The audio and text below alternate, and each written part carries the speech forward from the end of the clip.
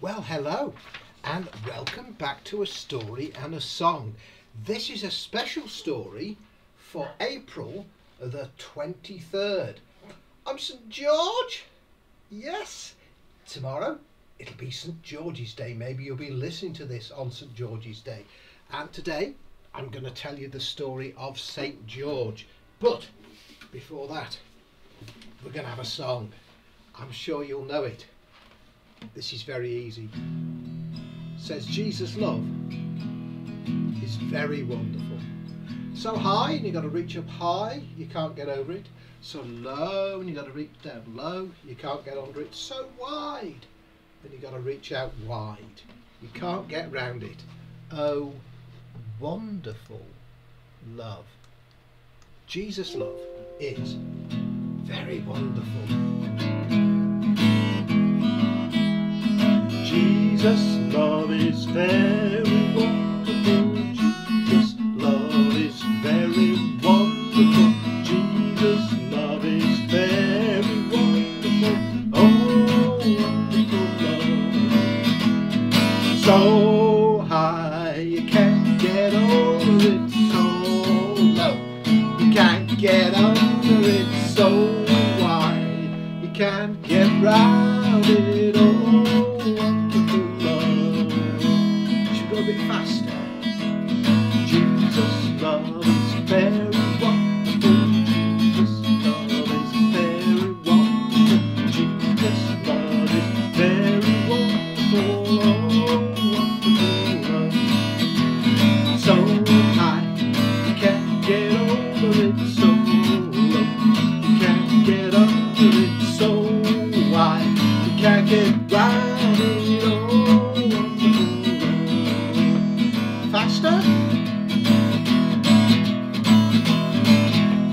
Jesus' love is very wonderful. Jesus' love is very wonderful. Jesus' love is very wonderful. Oh, wonderful love. So high you can't get over it. So low you can't get under it. So wide you can't get round it.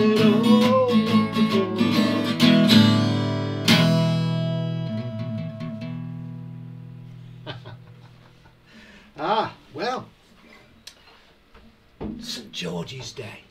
I'm going to tell you the story of St George's Day as if I was St George himself, and hopefully we can enjoy that together.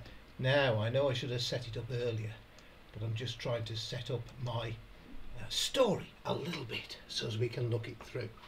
I hope you like my tabard. Made this for going to a rugby match on St George's Day.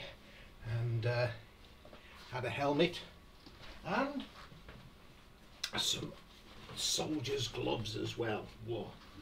There we go.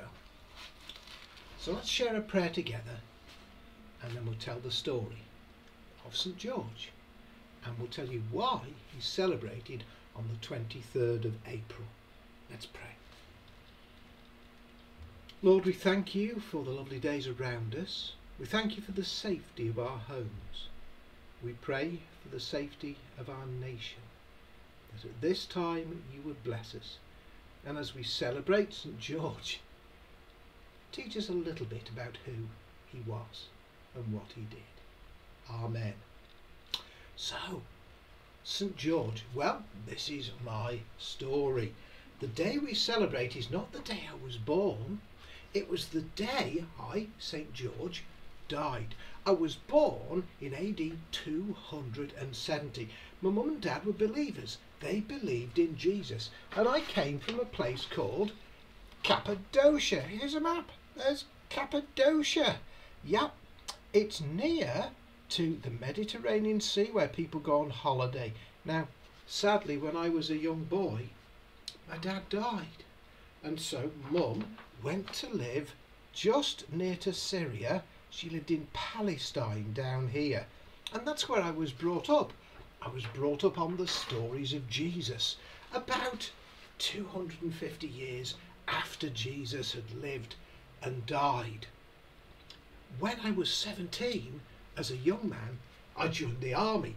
I became a cavalry officer. I rode on a horse, and I was very, very brave. Went in many battles, and as a result of that, as a young man, I was promoted. My rank was Tribune.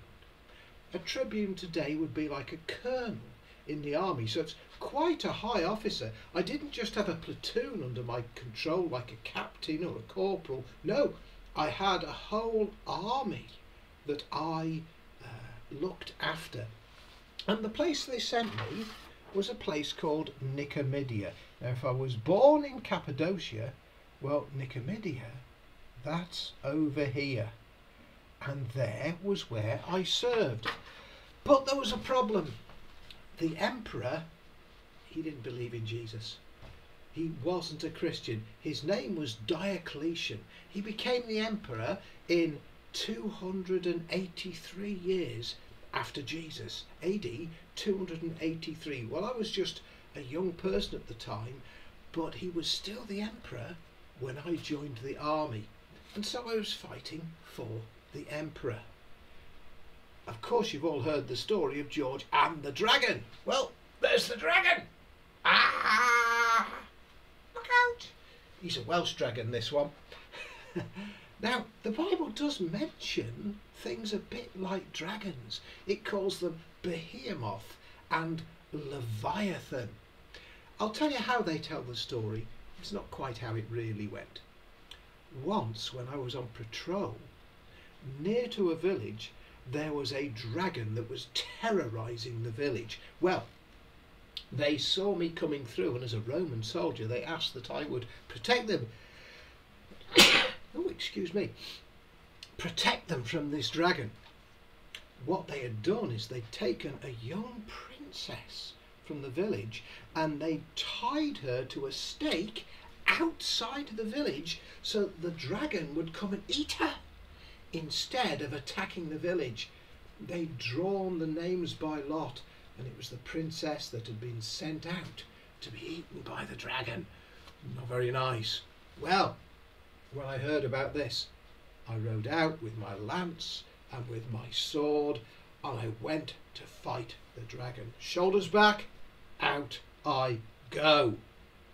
The dragon was on his way already. Now, the thing you have to understand about dragons is though they've got lots of scales on the outside, they have a very soft underbelly, like a crocodile.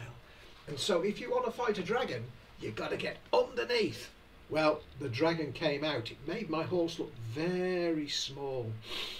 But we rode out together, and as it reared up to gobble up the girl,